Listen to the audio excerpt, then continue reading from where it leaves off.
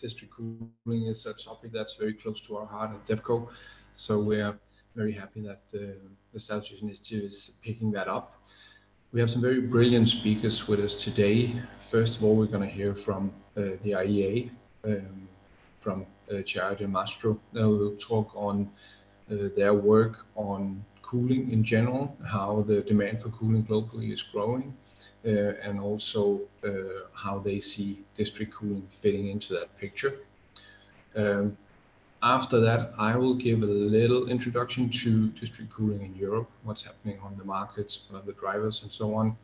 And then we'll turn to some very specific examples of implementation of district cooling. That's, of course, very important, and show us some good practice and best cases for how it's done. And first of all, we'll go to Vienna and hear from Alexander Wallisch on how they have developed district cooling in Vienna, along with the large district heating system that's in operation down there. That's going to be extremely interesting. And then lastly, we'll hear from Alex Ivancic, that has been a major part of the development of district cooling in Barcelona. So very much looking forward to this session. And then without further ado, again, I'll leave the word to Chiara De Mastro from the IEA to talk to us. The floor is yours, Chiara. Thank you very much for this introduction. Let me just share my screen. Okay. And thanks to the organizers for having me here. Just checking if you're seeing my screen correctly now. Yes. Okay, great. As Jacob said, I'm working at the IEA, focusing on sustainable buildings at the Energy Technology Policy Division, and I'm also covering the role of desk officer for the District Heating and Cooling Technology Collaboration Program. And today we will see some of the key trends for space cooling, and at the end of the presentation, some of the opportunities we see for district cooling. The IEA is working extensively on buildings and space cooling with projects that looks at the sector indirectly as a part of the broader energy systems, but also looking at the building sector specifically at some of its end uses. For space cooling, we started 3 years ago with the Future of Cooling publication, a global analysis, followed by some more regional roadmaps as the future of cooling in China and the future of cooling in Southeast Asia. We also provide snapshot of the current situation with short-term recommendation, as in the tracking clean energy progress, as we see in the slide, where we can see that we need more efforts for cooling to be aligned with longer-term climate objectives. And in this presentation, we're going to see why. We all have heard that the demand for cooling services is rising rapidly, and that there is still a great disparity among the ownership of air conditioners and the people that needs cooling, in particular among the people that lives in very hot and humid places. At the same time, we expect that this situation will change quickly due both to rising living standards, but also to heat waves. And we expect already to 2030 to have residential air conditioners to increase by around 2/3 compared to today. We've been looking up to 2070, where we expect that 3/4 of world households could have at least one air conditioners. And if in this picture we include residential units, this means almost quadrupling the number of units that we have today. In the same time horizon, the building floor area is expected to increase by more than 2-fold. So these two factors combined together make space cooling one of the most critical blind spots of our global energy system. Despite some of the positive policy signs that we have seen in recent years, space cooling, it is already the fastest growing energy using buildings. And by taking into account current trends, as we do in our stated policy scenario, we see that energy consumption for space cooling will increase as much as 50% by 2030 and almost triple by 2070. Implications of this are not just on the building sector, but on the energy system as a whole, because the space cooling will drive at least 1/5 of the global growth of electricity consumption by 2070. And this will put enormous stress on the power system and especially for meeting peak demands. At the same time, we're also seeing many opportunities with the technologies and the systems we have now to limit the impact of the growth of the stock of air conditioners. In our sustainable development scenarios, which has a trajectory of emissions to reach net zero emissions globally by 2070, we see that space cooling demand can be cut in half, almost in half, by addressing three key priorities on the technology side. The first one is to have better buildings and improved urban planning, so reducing the need for the demand of cooling. The second is to increase the performances of the technologies and the systems, distribution systems progressively. In particular, we need performances of sold equipment to move from 4 today to 7 at least in 2030, and also to the ability to fulfill different loads and variability. So the third point is to integrate more flexible and responsive solutions, which are able to increase the whole energy system efficiency. We had a look in terms of emission, what this means, and this means saving cumulatively 27 gigatons of CO2 emissions by space cooling technologies alone from 2020 to 2070 in the sustainable development scenarios compared to the stated policy scenarios. And this is equivalent to 27 times what is currently emitted by the space cooling sector today globally. As we said before, we already have in the market very efficient space cooling technologies and systems. But what we see from the figures is that 80% of what is needed is achieved by mature and early adoption technologies.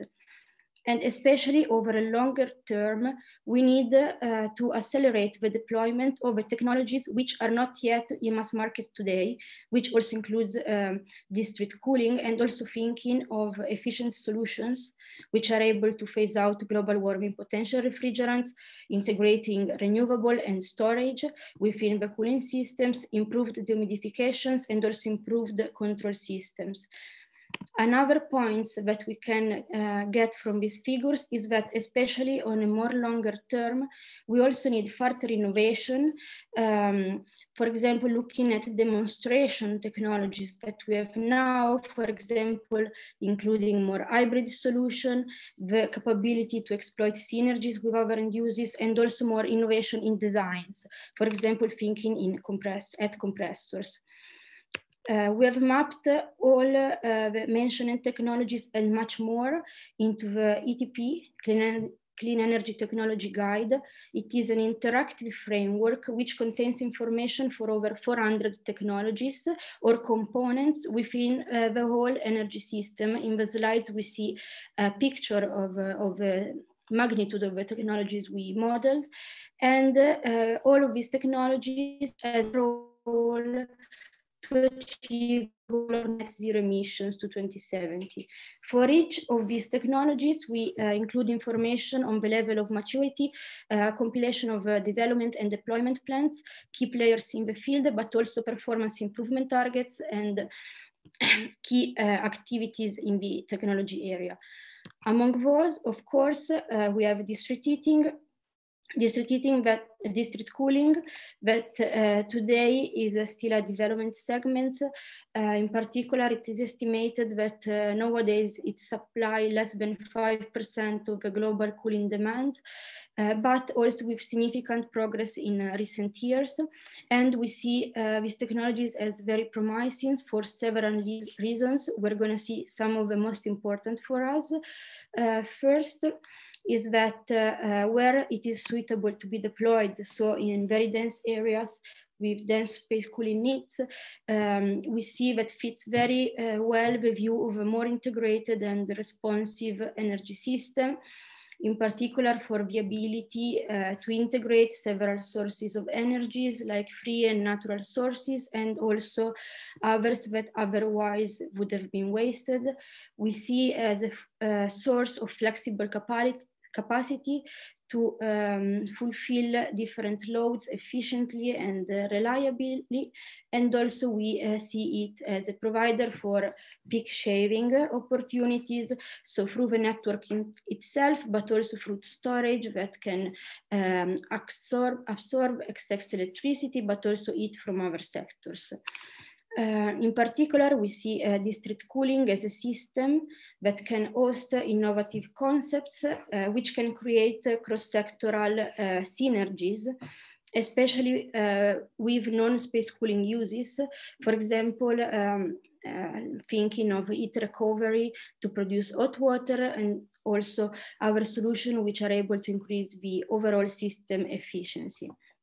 To this last point, in particular, we see that due to the growing cooling capacity, we can have a sort of even a reverse trend where the cooling market, the heating market can learn from the cooling market in the future, especially if we look at vapor compression technologies. We have seen that innovation in the cooling market can have potential spillovers into the heating market. Let's think, for example, to these new compressors for or also heat recovery. And this will deliver economic benefits on both the heating and cooling markets. And we think that this is very important.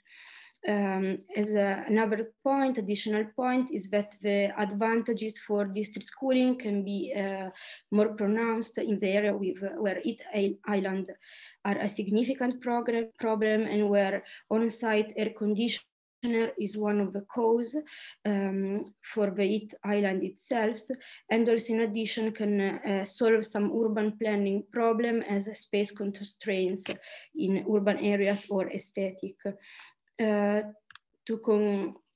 Just to point out to the audience that might be interested to this, the District Heating and Cooling Technology Collaboration Program delivered the guideline for sustainable district cooling, so it can be of interest.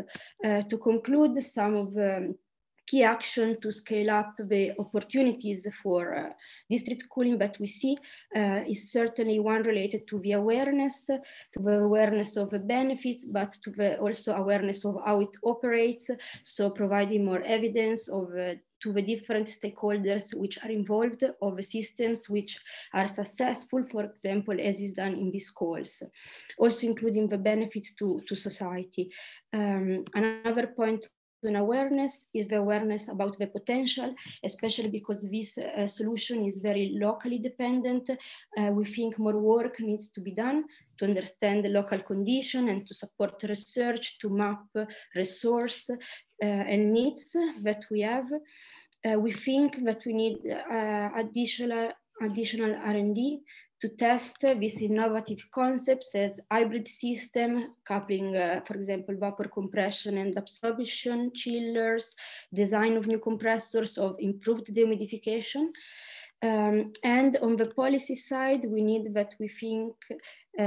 some policy at both the national and local level to enable the conditions to deploy the district cooling technologies, for example, to be included into national policies as an energy efficiency measures, and also on a more local level to have a legal framework that design market conditions for district cooling. On this point also, since it is associated to very local conditions and also building characteristics, we think there is more work needed to include it in urban planning, to align timing and objectives, for example, through appropriate zonings within the urban municipality plans itself. And at last, we think that we need some new business models to attract finance to the sectors. Thank you very much, and looking forward to questions and the discussion later on. Thank you very much for your presentation, Chiara.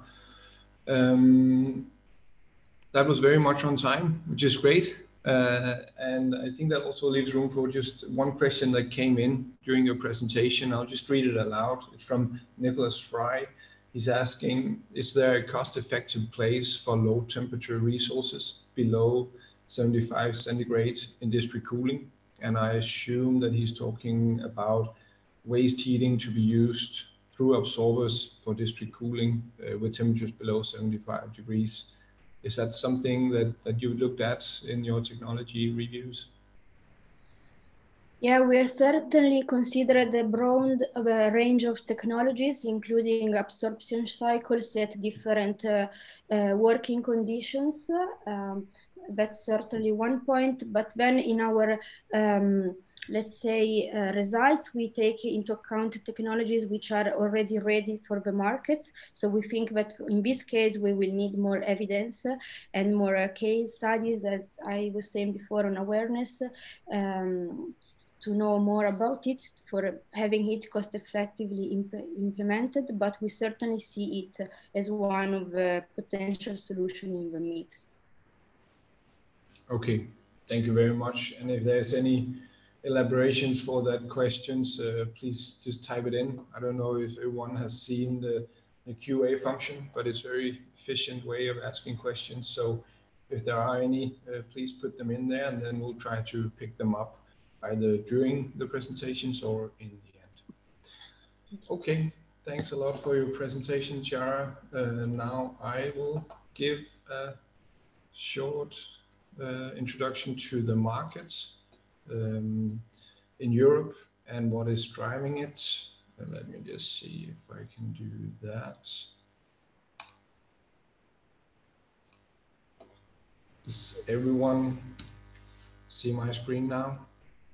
It's just a fairly boring picture with 6 old white men, but that's where we are at DevCo at the moment. We are a small business management consultancy company. We work with district cooling over the last 20 years to be a consultant and advisor, and also co-developer and operator on a number of large district cooling schemes in Europe and abroad. And I'll just give you a short introduction to what we see in the European market. As Chiara said, the demand for cooling is definitely growing, and is growing quickly.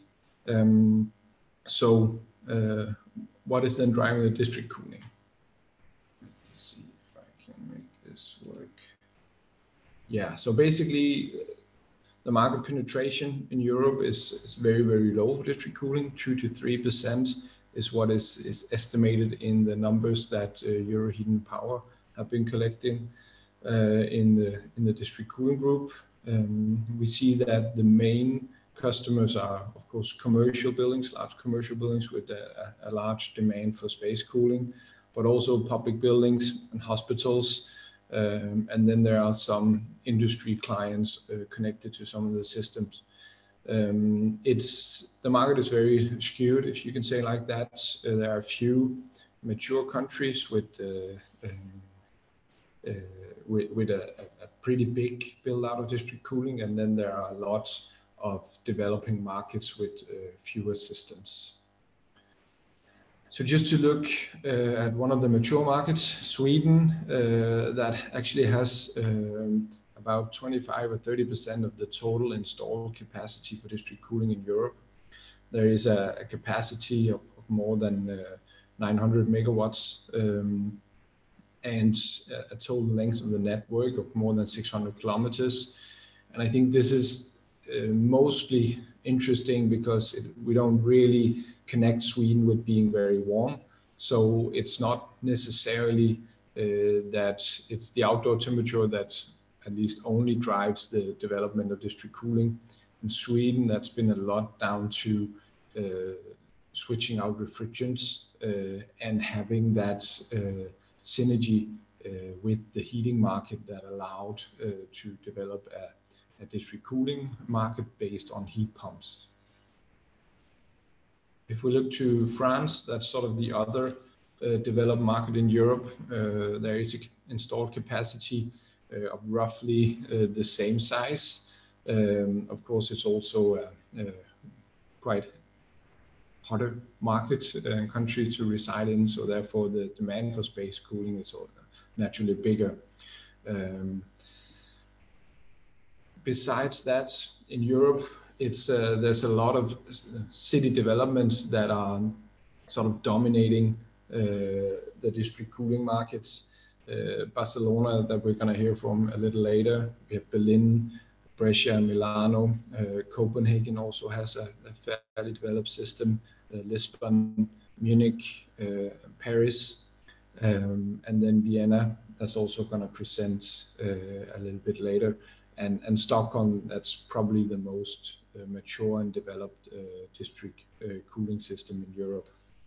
So just a little bit about the markets, and then why are we seeing this district cooling development, and what is sort of driving it? What we see right now is that it has a lot to do with the sector integration. And what is that? Well, sector integration is, of course, to utilize the benefits when you couple heating, cooling, and electricity. And as we see that the electricity demand is growing rapidly, so is the electricity production from renewable sources. And with district cooling, it allows you to use the electricity when it's produced cheaply, store it, and then use it with the customer at any given time. Just an example from Denmark, we expect that we have to invest 1.5 billion euros in the capacity of the power networks over the next years to catch up with the development. But if we don't do this sector integration, then that investment will at least double. And we see that district cooling can offer a lot in the sector integration and sort of do the peak shaving that Chiara also mentioned. And therefore we're looking more at flexibility of the system and also the efficiency for the entire system and not just for the cooling system.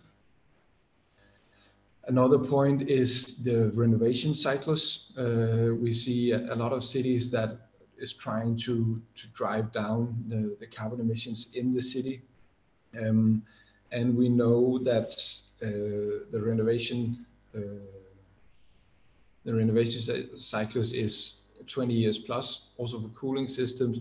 So by implementing district cooling, the city or utility can have a better feeling of exchanging to efficient technologies and making sure that the cooling supply in the city is more renewable and more efficient. It also helps accelerate the deployment that Chiara was also talking about earlier. If we take it, let's just say one chiller at a time in a city and leave it to the individual building owners, then it will take a lot longer to be efficient and be carbon neutral in that segment. And we don't really have time for that. So what are the learnings from some of the systems that we see? And of course, Vienna and Barcelona will also give their input on that, but just a few key takeaways that we've seen is, of course, to have a master plan for district cooling development, but even more important than having the long-term goal is probably to have phases in it. So looking at what can be done within, let's say, 2 years, and what does that first phase look like, and making sure that that can stand on its own feet, also financially and operationally, so that that can be executed. And also, making sure that we focus on what is possibly locally, talking to the business owners, the building owners, and getting them on board is really crucial. So that's one point. Another one is to focus on what to build.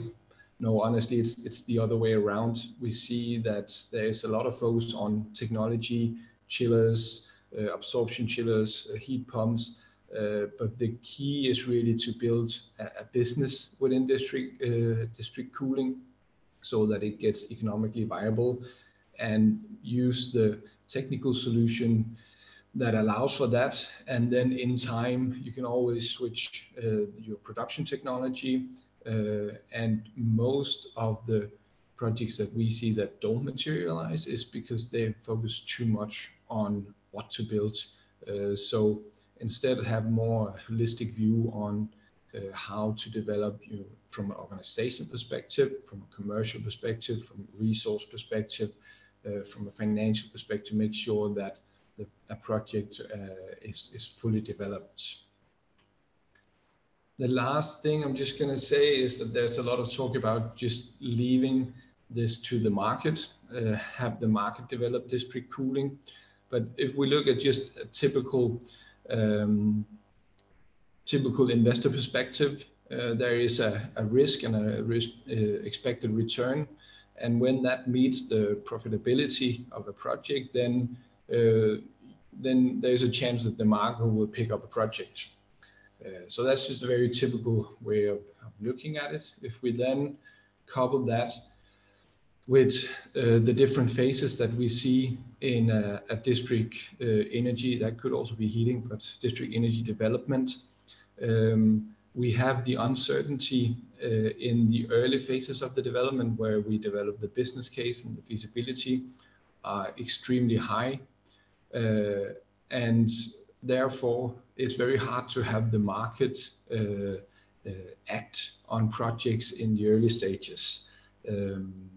Another reason is that if we look at how the cost of developing a project is developing, then the early stages are also fairly cheap to develop. And then when you go into the more development of a project with signing contracts, and then the cost of development rises very sharply.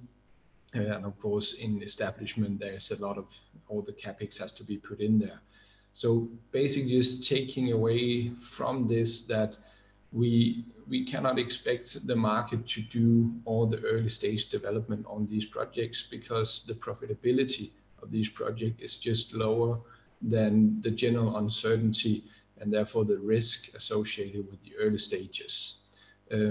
Therefore, there has to be some kind of collaboration between the public sector and the private sector to make these projects appear. Well, I think that was enough from my side. Then we'll go straight to some of the good examples, and then we'll have time for questions in the end. I'll stop sharing, and then I will leave the word to Alexander Balish from Vienna. Alex, the word is yours. Hello. Thank you. Hello, heartily welcome from my side. First of all, I would like to underline every word Jacob Bjerregaard said. I think this is also the way we did in Vienna. We looked at it as a business, and we started some years ago, and just took the start, led to the way we are here having now. So I try to share my screen.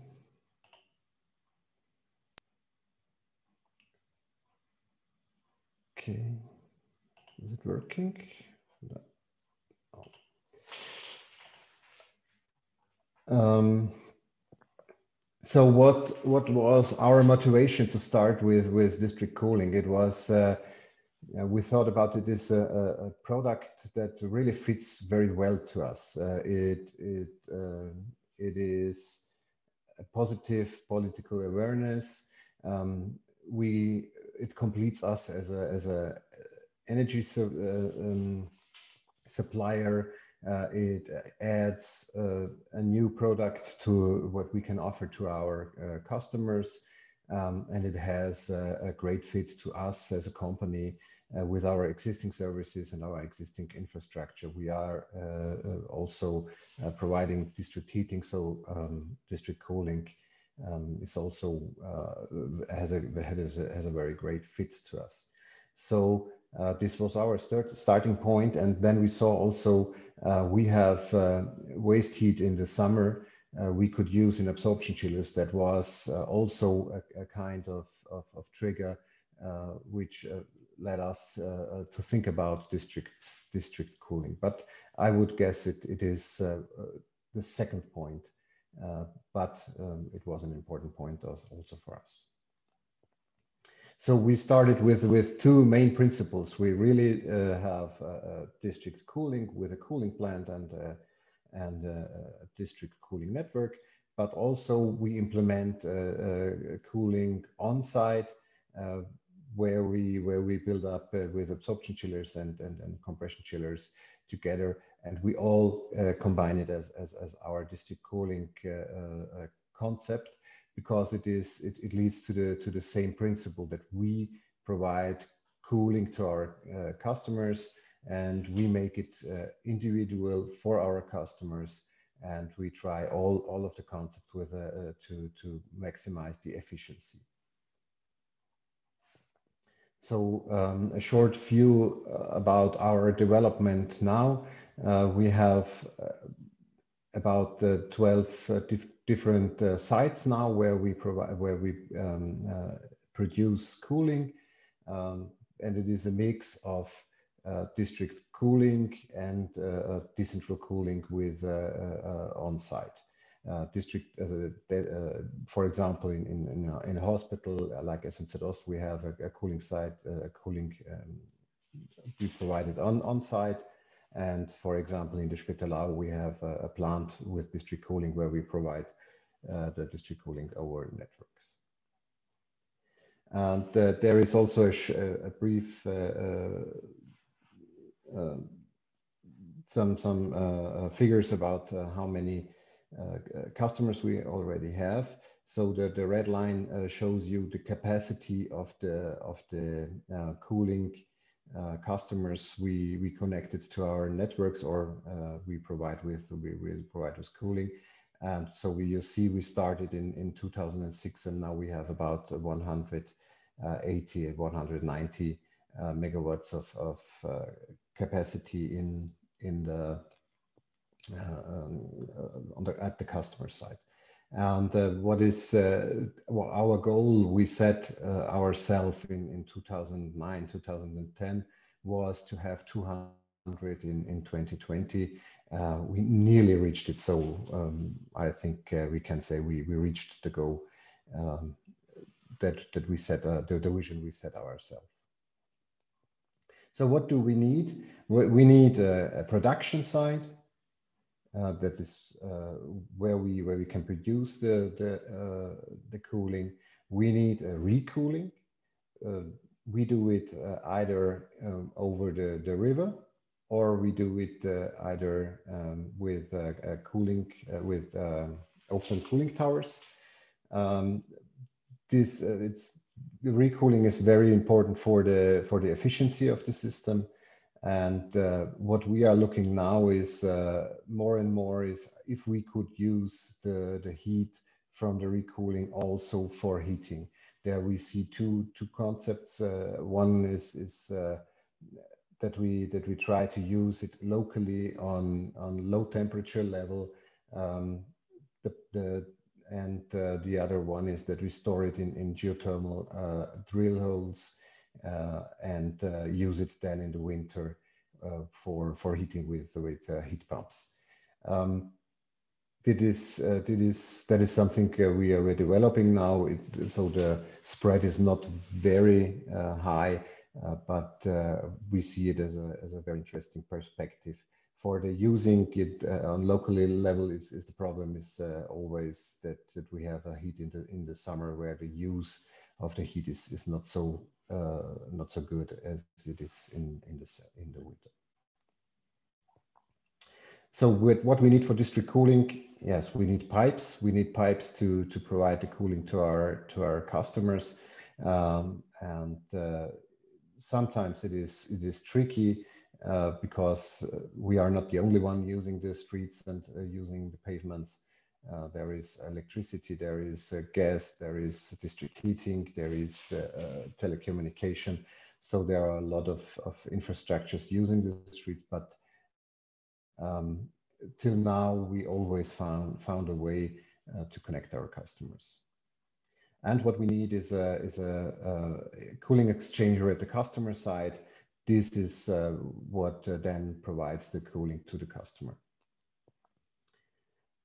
And what the customer or we provide is the way how the cooling is then coming into the building, into the flat or the office.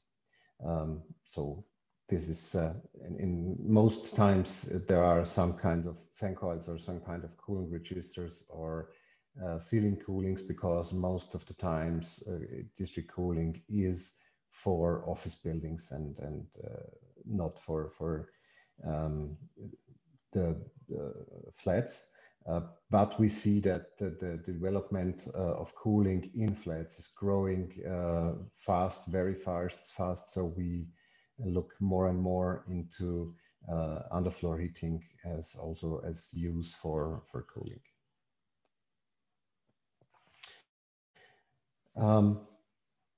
To give you a short picture of the inner city of Vienna, we started there with one single project in 2012 in the middle of the heart of the inner city, which was no, sorry, my computer is making some, oh, so, no, where we provided a very small district cooling network. And in 2013, we started with our big district cooling site, and where there we connected a lot of customers, and the network is growing. Now, this year we are building our third cooling station in on the other side of the inner city. I don't know if you see my cursor. It's on the right side. And there we will develop the district cooling network till to 2020, so that our vision is that we can connect and so that we can provide district cooling all over the inner city, because we have a connected network from all time. So what we saw, and not to forget that we work together with our city planning and with our city administration, and also not to forget that we also get for district cooling some subsidies. That is also a very important part, and that takes place with the point that district cooling has to be a business, and the subsidies help us that we can lower the investments, especially taking it down to absorption chillers, which are investment heavy, and so we can provide our customers to a fair price. So what were the key points? We designed our vision from the beginning, and we saw that district cooling is and has to be a business. The customer has to say, yes, I'd like to connect to district cooling. So you have to provide something to a viable price, and then the customer will connect. And the figures show that this is true. And to have this positive also political awareness, you always have to do something special. So if it is an absorption chiller, if it is a very efficient type of compression chillers that you're using, if you are using the waste heat for heating or something, you have to implement something very high efficient. Otherwise, you will not gain the positive awareness, and this is what makes district cooling then something special, and something what the city is proud of. And when the city is proud of, you get them to work with you together. And what we also learned is that there is not one concept. You always have to rethink, and you always have to rebuild your system because there are every customer is special, and you have to rethink if for this type of customer or for this customer there is not a better solution than you have already built somewhere else. So, for example, we are now looking in residential buildings, very intense, and there we see that we will more combine it with deep hole drillings to use very locally to provide a low temperature heating and and high temperature cooling with floor and space heating, and that in this case this is the better solution we see what we will build up in Vienna to combine it with district heating. Okay, thank you. That were the points I wanted to show you. Thanks a lot, Alexander, for your introduction to what is going on in Vienna. It's very interesting, and we'll quickly move on to the next case, Alexander Ivancic from Aquasol, who's been involved in the district cooling development in Barcelona for more than 2 decades. So, Alexander, the floor is yours. Thank you, Jakob. I'm very glad to share with you our experience. And good morning. First of all, good morning to everyone. Thanks to be here and to talk about this, I would say, exciting topic. I believe district cooling is one of the futures absolutely necessary for energy transition. I'm working with Aquasol. Aquasol is a consultancy and engineering company which is involved in different technologies, different solutions, but especially in district energy. In this sense, we are working with different United Nations agency, UNDP, UN Environmental Program, several development banks, and so on. In any case, our track record includes from, I would say, applied research till the implementation, which is value chain. Just a question, Alex, can you share your presentation? Oh, sorry. Just a second. I forgot to share it. Yeah.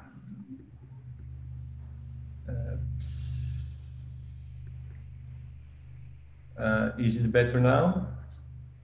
Yeah, but maybe go into present. There you are. Yeah, excellent. Okay, thanks. Okay. Sorry for that. Well, talking a bit about Barcelona, I mean, Barcelona is a very well-known place for urban renovation, urban planning strategies. Even we have a kind of model Barcelona in urban development, let's say, world. And yeah, it's, I would say, very vibrant and very innovative city. And without willing to make too much advertisement for Barcelona, I believe it's really a fantastic place to live and to work. And in this sense, I mean, Barcelona bet for smart strategies and for smart city trends. And in this sense, urban services are very, very important to attract, I mean, innovative businesses, to attract new economy and all this kind of stuff. So in this sense, I believe district energy in general, especially district cooling, is one of the key elements of these smart urban services. Well, for introduce this kind of new infrastructure, which is, as you for sure know, very heavy in size as well as in investment, you need to plan it. I mean, it's very, very important to make it in a way in coordination with all other players and stakeholders in the city. So in a way, planning is not just beneficial, but it's absolutely a must. So it's totally necessary. Let me share with you our track record in the city of Barcelona for last 20 years. I mean, I'm not going to read everything. You are going to have this slide. But what I would like to underline is that 20 years ago, district heating was almost unknown in Spain, and district cooling was totally unknown. I mean, it was completely new stuff there. So in that sense, I would say that in 20 years on the market where district energy was something completely puzzling, we achieved to have 4 systems in Barcelona region, and some of them quite nice and quite big. In this slide, you can also appreciate that there was a lot of municipality or public initiative in order to promote all these systems. But what we see is that the private side also responded very well. Actually, what we have now, it's around a bit more of 150 megawatt of cooling contracted by all 4 systems. The biggest one is Forum 22 Ed, District Lima. The second would be one which is growing in port and free zone, Ecoenergies. And besides that, we have one in Valles and one in Mataró, which are smaller systems. Also, a new area which are rising around the new railway station and mobility hub at Sagrera. In planning, and it's probably going to appear in some years. Okay, so what was the logic? And I'm talking about district heating and cooling. Probably for mature markets of heating, it's not the case, but in our case, heating and cooling go hand in hand. So they're always going together, because for our city, it's the way to promote district energy in general. So in first place, I would say that proactive local administration was totally the key element, the clue.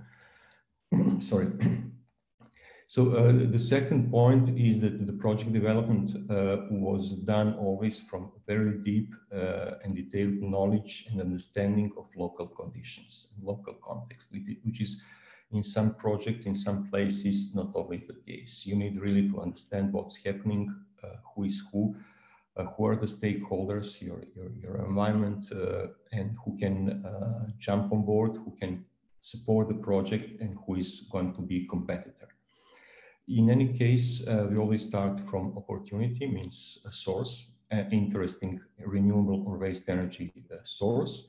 Then check the market, see what is the potential size, and identify some anchors. As in other district energy projects for cooling, the anchors are very important to be able to start the project. And from that point, we go for city planning at the same time with the preparation of system concept. I mean, technology, energy technology is at least the same as important as city planning. From that point, of course, we need to make a business case and then go for a procurement or for tender to find a private partner for a project. In any case, I would say that in all the projects which are operating now in Barcelona, we have some common threads. I mean, there is always public-private partnership. Private partner is always involved to the public tender, and then we have concessions of more or less 25 to 30 years. The share of capital is from private side 70 to 80%, and the rest 20 to 30 from the public side. So public authorities are always involved in the project and stay in the project after the start. The maximum price is regulated, usually indexed to the fossils and electricity, for cooling especially to electricity, for heating mainly to the fossil.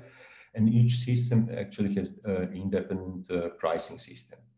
we always has some anchor clients which helped us to start the project, to make this dead valley phase, which is always very, very difficult in so hard infrastructural projects. And urban transformation, which is kind of a trend in a lot of places. We need to renew our city, especially in Europe.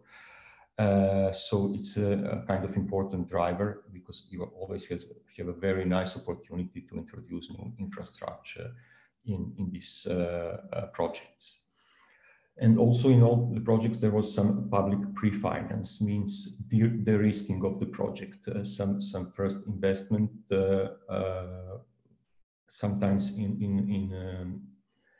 in sense of loans to the private partner.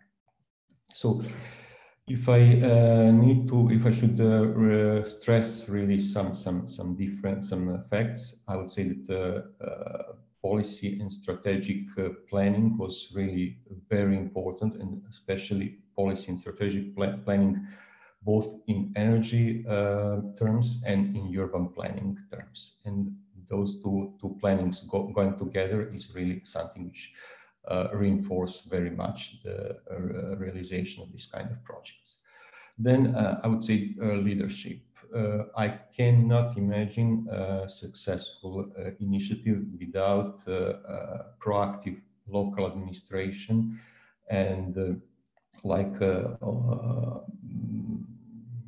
mayor or some politician who is really doing and promoting this kind of system and infrastructure, which is totally okay, because we are talking about climate change, we are talking about energy transition, and this infrastructure is very important in this sense.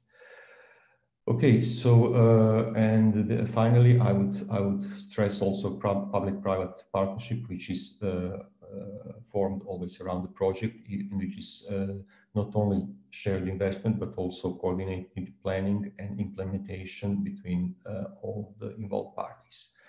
And just for finalize my short presentation, if you want to get local authorities on board for district cooling project, and I would say it's really important to have them on board, because it's a key trigger for me. I think you need to help the authorities, or if possible to the city mayor, to answer the following questions. I mean, why this is good for my city? This is something which all the politicians are going to ask, especially the mayor.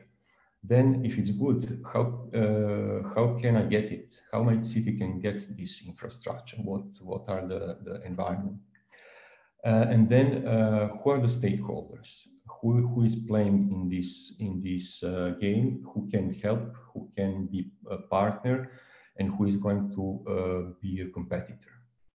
And then finally, a mayor or politicians, they want to know how can they push to have this in their city.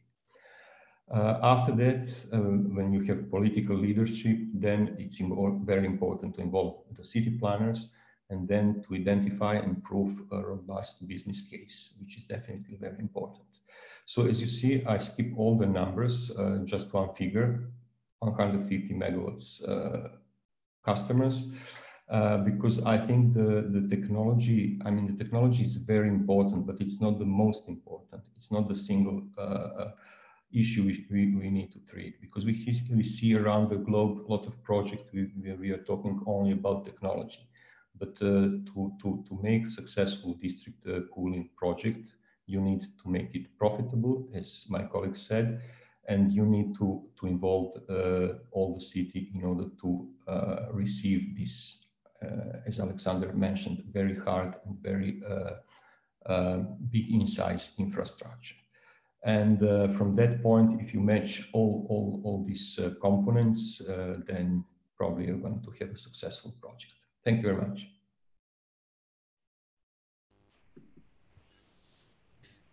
Thank you very much, Alex, for sharing the experiences from Barcelona. And now we have a few minutes left if there are any questions from the audience. I see that we have one question coming in regarding sustainable materials for piping solutions.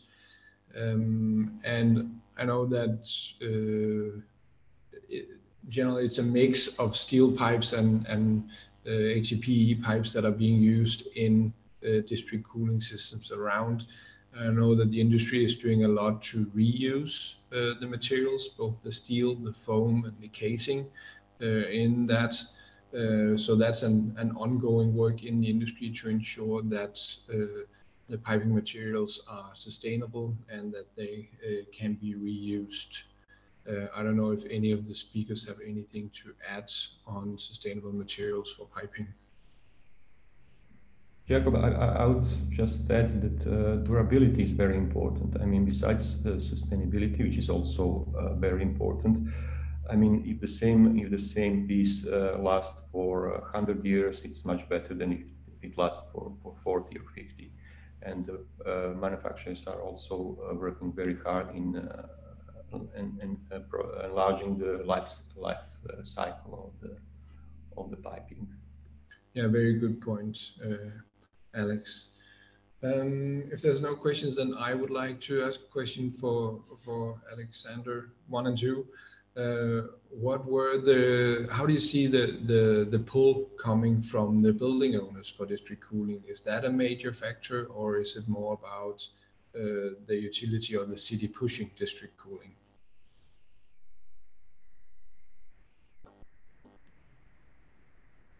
May I comment? Yeah, please go. Okay, I mean the customer is actually the main point of all this story. I mean, without customers, there's no any kind of service, and definitely it's one of the probably more complex issue to assure the market and to assure your clients.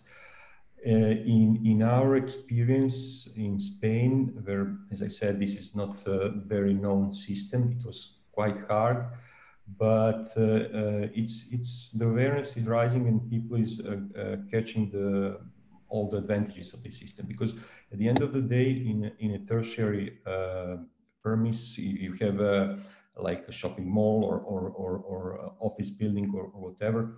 All the spaces, being it on the rooftop of the building or in the basement, where you usually have cooling equipment, you have more free space. And in the center of the city, free space is the value is very, very high. So at the end of the day, the people is realizing that it's a very good solution, but it's not easy in the beginning. Okay, thanks a lot, Alex. I think we'll jump to one of the questions that came in, and maybe we'll turn that to Vienna. The question is about fixed charges as part of the cooling charges, and how do you see the customer's perspective to fixed charges? How do you see that in Vienna, Alexander Varish? I'm not sure if I understood the question. Okay, I think the question is fixed charges compared to commodity or energy charges only. I guess you have a mix of fixed. Okay. Yeah. I think compared to your own solution, it's like Alexander said, it's always the customer who has to decide if he takes or if he takes not, and so he has to compare what he can do on his own and what he do with district cooling, and so his decision is also on taking one-time high investments or to connect to district cooling with fixed charges, with a fixed capacity fee. So the customer is looking on the perspective of if I take a one-time investment or if I take fixed charges for the capacity fee. So that was at the moment not really the problem in district cooling so far. And we are providing it with fixed charges because of the investments we have to take. And in my opinion, it is not fair for the customer then if we take investments into the fee for the working load, because that's not proper to how the costs are built up. So always when you have this kind of transferring investment prices into the working price, then you always have winners and losers. The ones who are not using very much working load, they would be the winners, even when they produce the same costs for the capacity, because capacity is very important and very expensive. Okay, thank you for your input, Alexander. And let's just jump to another question. It's a question regarding the extent of renewables contributing to district cooling. And Chiara, I don't know, is that something you have input on from the IEA? Yeah, thanks for the question. So of course, we would like to have renewables contributing to district cooling as much as possible where feasible, and to exploit all the excess heat and the free sources that we have. As is a very local problem, we don't really have estimates for this right now, but how we see it is as much as possible completely carbon-free market. So on-site renewables, or also the electricity that is used is coming from renewables. So the direction where we see it needs to go is to be a very low carbon system. And of course, the best mix of solution, how to do that, it depends very much on the location and the opportunities that we have in every areas. And also, as I mentioned in the publication, to exploit as much as possible the non-space cooling uses while producing space cooling. So for example, if there are opportunities to provide heat, or for example, in very warm countries for hot water, or also for other uses as desalinations, we think is something that can really improve the case for district cooling. Okay, thank you very much. And I know that we're running a little bit on overtime here. I think we'll just continue for 5 more minutes if it's okay with everyone. We have a question from Mohammed Carter from Qatar Cool that asks about what sort of awareness campaigns that you are running for your customers, and what kind of platforms you use for that. And I think that question goes to Barcelona or Vienna. Would either of you like to talk a little bit about that? Well, awareness campaigns are, I would say not very extended in like a wide communication, because our clients are not residential. I mean, it's usually big office buildings or hospitals, theaters, whatever, tertiary buildings. So you usually work client by client, and especially in some areas of Barcelona, there is a kind of local rule which says that you should use the most efficient energy system you can design at your plot, at your site. So in that case, the comparison of district energy with other solutions is usually goes for district energy. So in a way, the people is encouraged to make their own small research and comparison, and to arrive to the conclusion that this is something good. And this is very working very good with the new clients, with the new buildings which are arising. But when you have to switch an existing building and to connect it to the district energy, you find usually the situation that the client actually does not know what is his cost of energy. I mean, not cost of gas, electricity, or let's say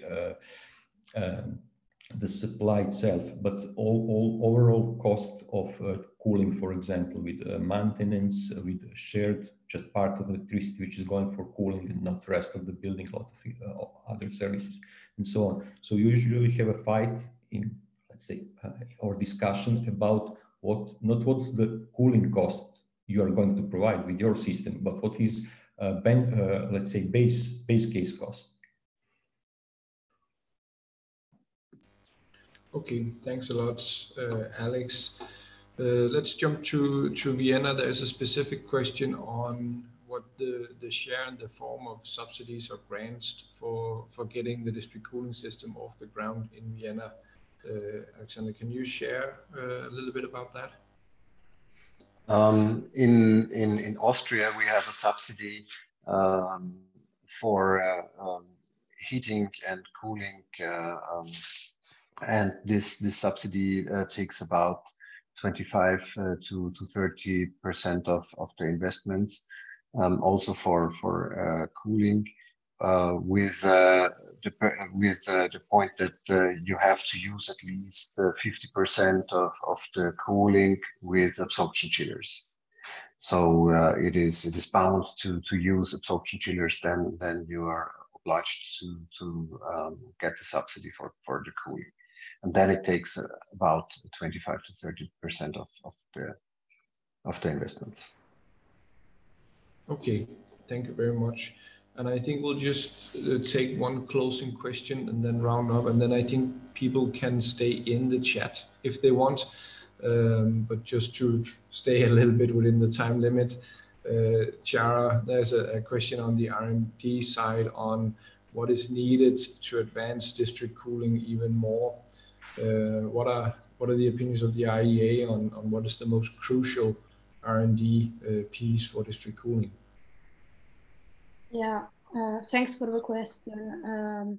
I think one of the key points is about this integration part. So really developing some both technologies and control systems and demand responsiveness measures that enable this integration to happen, to really exploit all the benefits that a technology as a district cooling can, I mean, a set of technologies as district cooling can provide. And on the second point, I think is related to all the technology-related measures that can improve the design of the technology themselves. So thinking, for example, of refrigerant controls or new compressors to work with low global warming potential refrigerants, I think is a priority, as well as the third point can be related to integrating storage and having both it on within the buildings and within the network itself can be something to look forward in the next years. Okay, thank you very much. And just correcting myself a little bit, the Celsius Initiative saying that we can continue the discussion on the Celsius LinkedIn page because we need to close down. I just want to say thank you to all the speakers for contributing to this very interesting talk. And then I'll just give the word back to Emilia, if there's anything practical, but otherwise I'll just say thank you for being with us today. Thank you, Jakob. Thank you to all the speakers. Nothing in particular, just kind of reminder, if you enjoyed this Celsius talk, next week we'll have a similar one on funding possibilities for cities, looking at the Innovation Fund, Horizon Europe, Smart Cities Mission, the Green Deal, and the EIP Marketplace Matchmaking Program. So I've put the link on the chat. The recording for this webinar will be uploaded to our website along with the presentations. Thank you very much to everybody. Thanks, bye.